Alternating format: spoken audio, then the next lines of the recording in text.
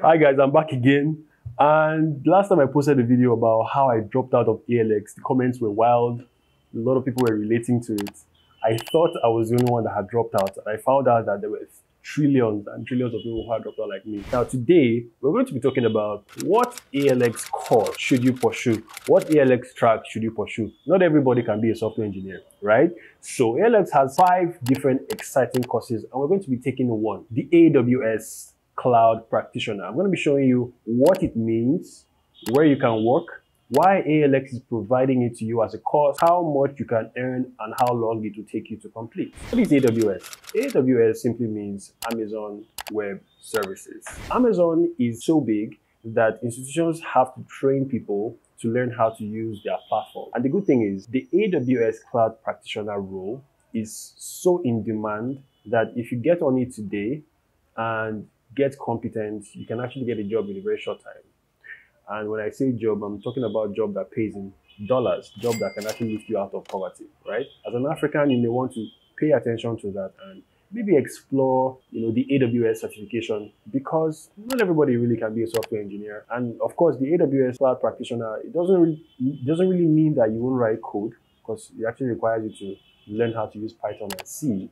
But it's a different path. Now, Amazon Web Services offers a broad set of global cloud-based products that include servers, storage, analytics, security, developer tools, applications, and all of them are on demand. And what that means is they provide these things to companies and businesses as soon as companies want them. Why is ALX trying to get you to become an AWS Cloud Practitioner, and what's in it for you as a young person who is trying to get into tech? Now, in today's very digital world, a lot of companies are paying top dollar for their services to be hosted on the cloud.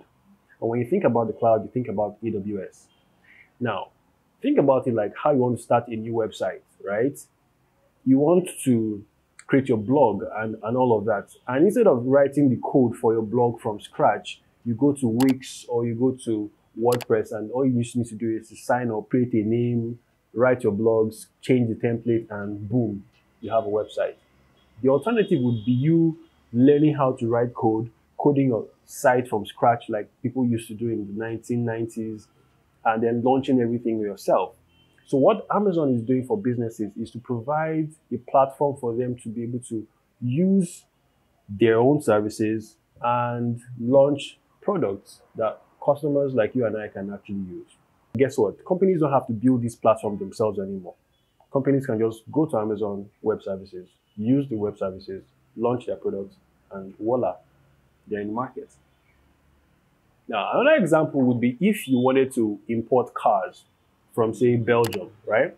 And you wanted to import 100 cars, and you're doing this, like, say, once every 6 months. You need a warehouse to keep all your cars, right?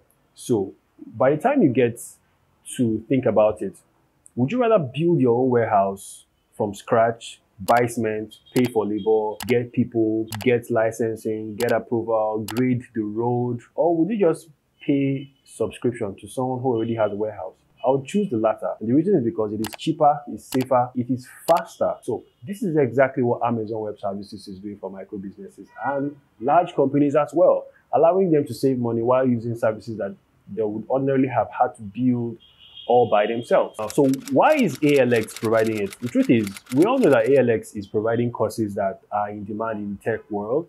And what is happening is that companies are paying top dollar, right? Amazon Web Services is currently in control of about 32% of the whole cloud market share. And that means that they pretty much control the whole internet. It's kind of like how Google controls web search space, right? So if you're getting into cloud, you have to think about AWS, and cloud engineering is a thing right now. And becoming a cloud practitioner provided by ALX is the next thing to do.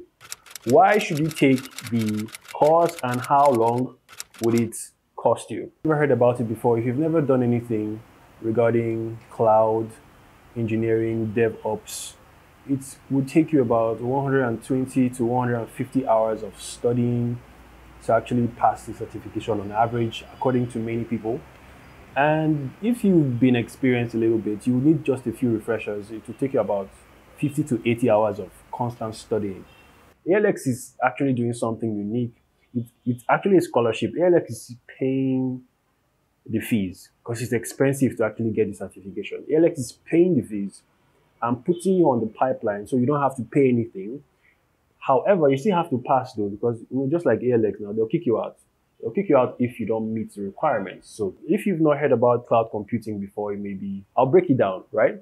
Cloud computing in simple terms just means storing and accessing data and programs over the internet as against putting it down in your hard drive, right? So cloud computing is the ability to store and process and manage and extract data from cloud. And it's simple.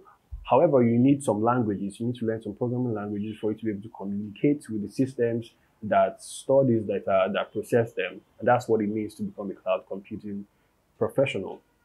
There are three kinds of cloud computing. There is infrastructure as a service, IaaS, and an example is DigitalOcean, Linode, and AWS, right?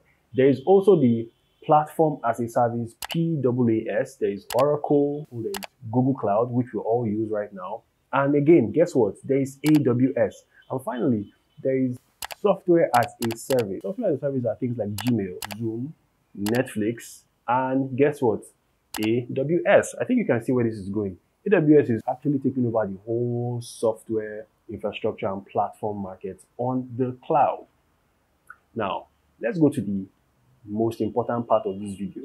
How much can you earn as an AWS Cloud Practitioner? Now, if you have the certificate, the truth is your salary can actually increase exponentially, right?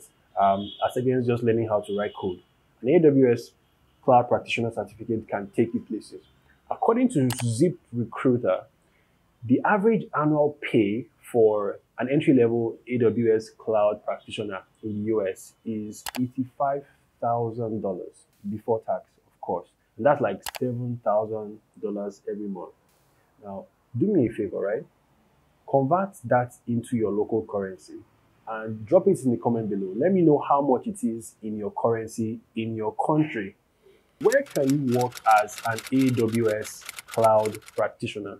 You can be a cloud architect, you can be a cloud developer, you can be a systems engineer, you can be a systems administrator, you can be a DevOps engineer. These are roles that are currently in demand. Sometimes you go to Glassdoor and then you type for these roles, and then there's so many jobs and not a lot of people are applying for it. The reason is because it actually takes a lot of dedication to finish. It is not less difficult than the other courses you've been taking, but is actually as rewarding or even more. So we're done with the ALX AWS Cloud Practitioner program. I'll be talking about the data science program in the next video, right? If you want to just make sure you see that, click on subscribe so that you don't get to miss it when I drop it. If you've not watched the other videos, click here or here to see what's there for you.